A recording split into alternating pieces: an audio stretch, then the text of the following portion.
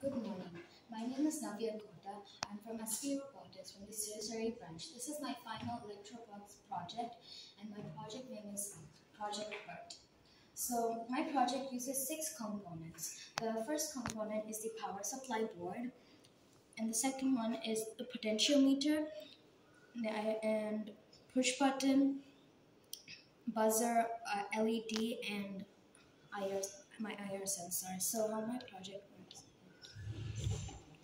So when you're in a railway station or anywhere, when you're traveling, when you want to protect your belongings, the IR sense when someone comes close, the IR sensor buzzes, alarming you that someone is next to your belongings, thus protecting your belongings from being stolen. And when it's dark and when you want to do something, you need a light.